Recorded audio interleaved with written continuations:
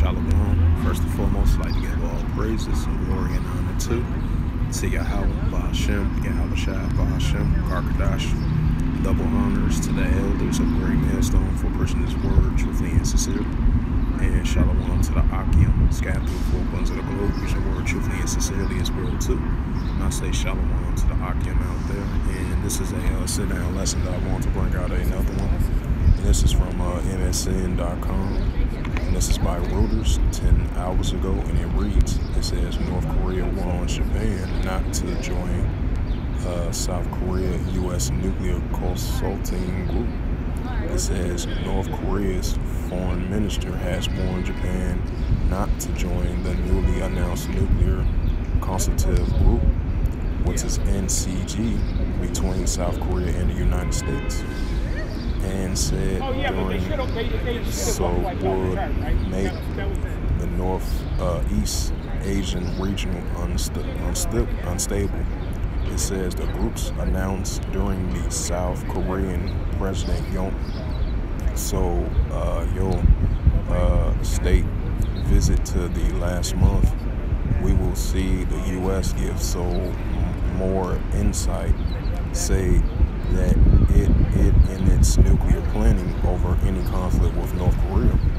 It says if any Japan persistence resort to forming the U.S.-led cooperative military alliance, it will plunge Northeast Asia into a instability and formally turn it into a sea of flames.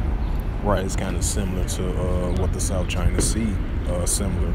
It's kind of similar to that. Because you got the, you still got that one China policy of the South China Sea right along the Taiwan Strait, and you have China is kind of infuriated about United States' continual being unofficial allies with the Taiwanese army, and that kind of infuriates China. And China look at that's kind of messing up the pieces, the piece of stability down there in the Taiwan Strait, right along with the South China Sea, with the ingrowing cooperation and military alliance between the United States and Taiwan. That kind of infuriates China more. So it's kind of a similarity to that. But continuing on with the reading, it says, if Japan persists resorting to forming the U.S.-led cooperative military alliance, it will plunge the Northeast Asia, it says, into instability and finally turning it into a sea of flames, where it will perish. Kim So-ho of the Foreign Minister Institute of Japan Studies says in editorial. It says the comment was aimed at Japanese Prime Minister Fumio Kishida, if I pronounce his name right. It says who paid a working visit to South Korea on Sunday, criticizing the first bilateral trip in 12 years as amplifying the concern of the regional and the international community. And it says the nuclear consultative group was announced as part of the Washington Declaration made during the Yoon trips on U.S. Yoon has said the declaration has upgraded the alliance with the U.S. that Japan is not ruled out of joining the NCG. It says it also includes the renewing a pledge by Seoul not to pursue nuclear bombs of its own, despite recent polls suggested that majority want Seoul to acquire them.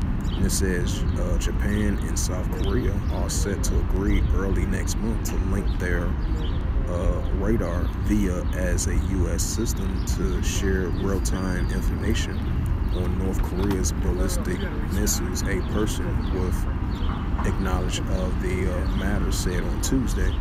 And it says South Korean president official also said on Monday that the country will form a group with Japan and the United States to share information about North Korea's missiles news agency group, Yonhap. So yeah, you have this is a potential of wars and rumors of wars, and once again more increasing escalations, which then it already is, because you got the North Korea versus Japan and the United States and South Korea of those increasing escalations. Now you have this increasing warning right here from North Korea, as it says again. It said North Korea warns Japan not to join South Korea-US nuclear console group. And I believe it's part of a nuclear group between South Korea and Japan. I believe they say they're going to link up with each other next month, I believe, to possibly agree to be part of the NCG, which is a part of a nuclear consultative group.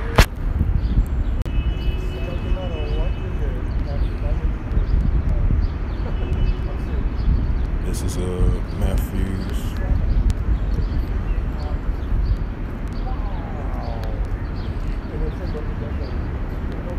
And this is the book of Matthew, chapter 24, verse 6, and it reads to the Holy Scriptures.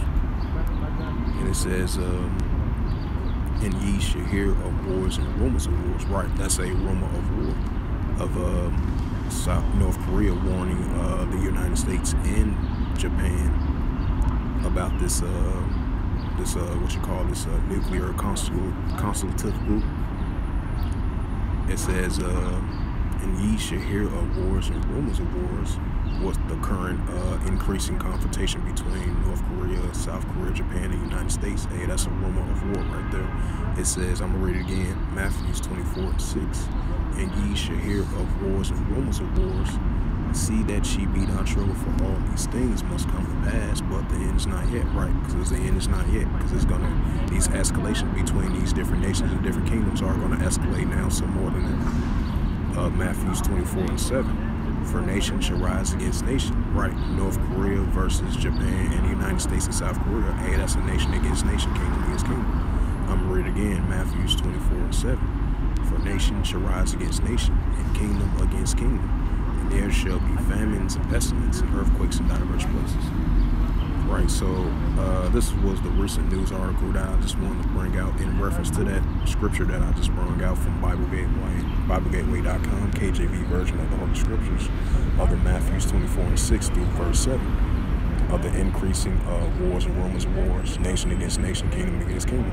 And this is another warning from North Korea sending to the United States and South Korea and Japan as well too, as North Korea warns North Korea,